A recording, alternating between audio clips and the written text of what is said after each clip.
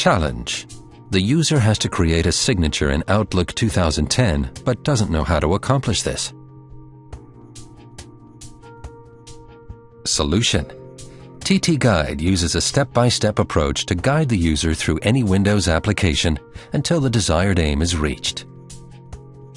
TT Guide is always available via a simple click onto the G icon in the system tray of Windows.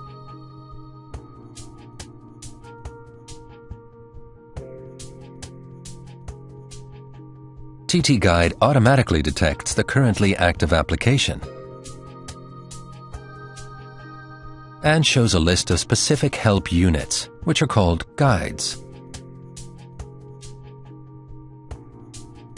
The user can easily narrow down the list by adding keywords in the search field of TT Guide. Upon entering a query, TT Guide instantly suggests units that correspond to the search request, making it even easier to find a matching guide. If you would like to see further information on a guide, just hover over the search result with the mouse. You will then see a full description of the unit, as well as a usage counter and user ratings for this guide. Let's start the guide now and see how it navigates us through Outlook 2010.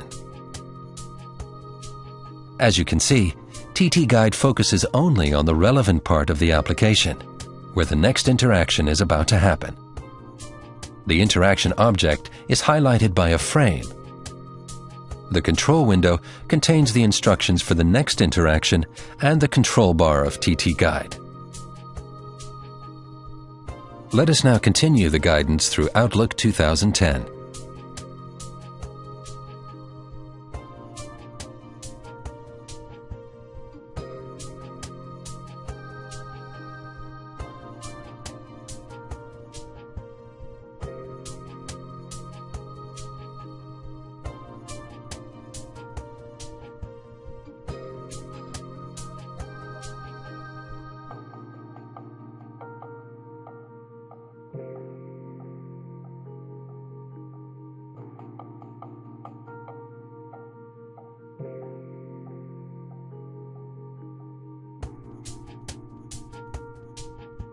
Mission accomplished.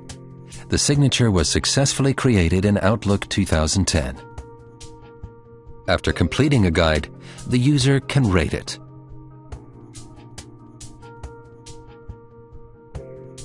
Thanks to the rating feature, you receive direct feedback from the users with regard to the quality and benefit of the guides.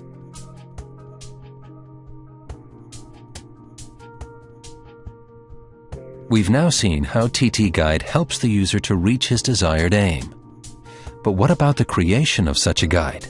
Is it difficult? No, it's not. You can simply open the recorder of TT Guide by a double click on the G icon. The small toolbar includes all functions you need to create a new guide. Click on the appropriate icon to begin the recording, and just fulfill the steps which are needed to accomplish the desired task. The preview window shows the last recorded interaction, which helps the author to keep track of the current recording progress.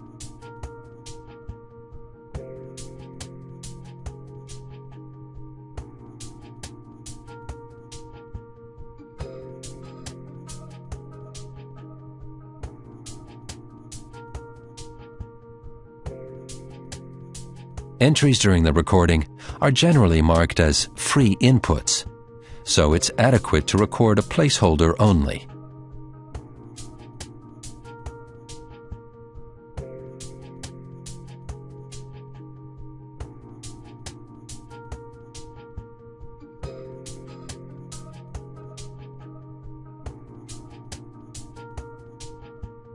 That's it.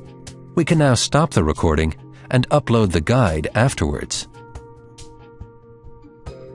Before the upload to TT Guide Base, which is the central repository of the suite, the guide must be saved locally.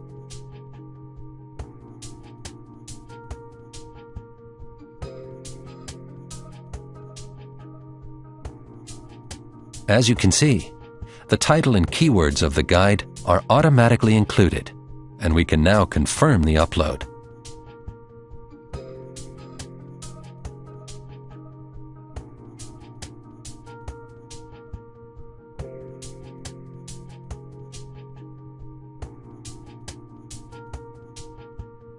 After that, the guide is directly available, and we can start the guidance as shown before.